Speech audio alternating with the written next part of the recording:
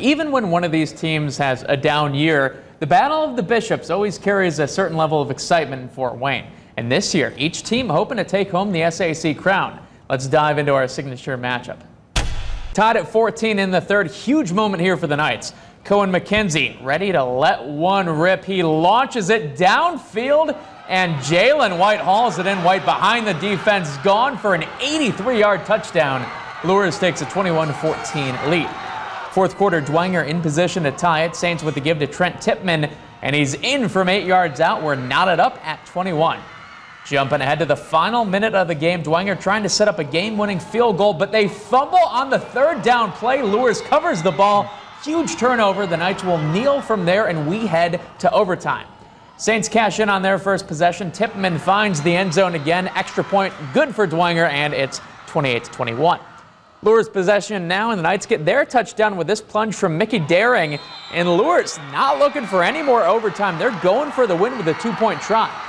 Daring again at the goal line, and he's in. Game over. Luers wins in dramatic fashion, 29-28. The Knights still unbeaten in the SAC. Elated for our seniors, for this team, for the grit, for everybody that's played Bishop Luers football. They understand that this is the date. If you didn't win a game all year, this is the one you win. Kids like this, top to bottom, really proud of our senior class, our coaches, everybody. Picture-perfect sunset over at Carroll set the stage for the Chargers and Homestead. Carroll up 17-0, fourth and short for Homestead. Michael White fires over the middle to Kale Swagger, and he's got a path to the end zone. Touchdown Spartans, that'll make it 17-6. Carroll making some moves on the ensuing kickoff. Griffin Sheely on the return. Gets some good blocking near that far sideline, and he'll take this near midfield before he's eventually pushed out.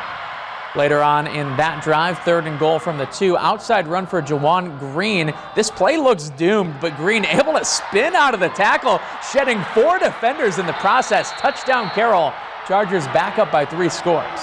And Homestead trying to put more points on the board before the half, but this time White's throw picked off on a great read by Will Jeffries.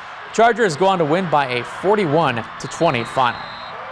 To the annual totem pole rivalry, Northside winners in 5 straight in the all-time series against South, but the Archers coming off a dominant victory last week.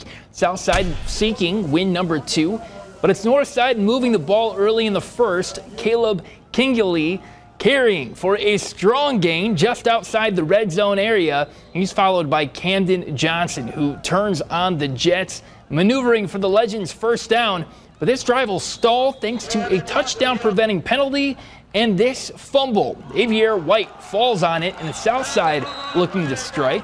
Brian Eldridge out of the backfield, really patient on this run, just following his blockers for a big gain. But as you just saw, there's a penalty on the play, comes back. Northside will score the game's first points on an ensuing blocked punt. Legends win it 20-6. Wayne taking it to Concordia as Jacob Sharon sweeps left off the handoff. The junior providing the Generals a jolt in the second quarter. Nobody will catch him, and Sharon's not done. Next Concordia possession, the Wayne D-line deflects the pass. The ball flickers into the arms of Sharon, who holds on after the hit for an INT. Generals keep coming.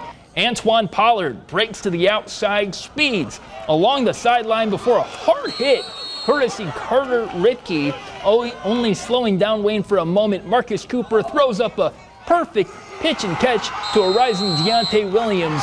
Makes it look routine. Generals win 45-6. And over at Spooler, the Snyder captains head out to midfield before their clash with Northrop.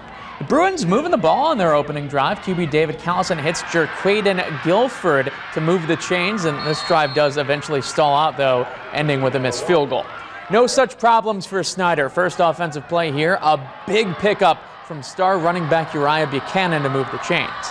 Now near the goal line, another give to Buchanan, and 6 quick points here for the Panthers. Snyder puts this one away early in the night. Panthers win 49-7.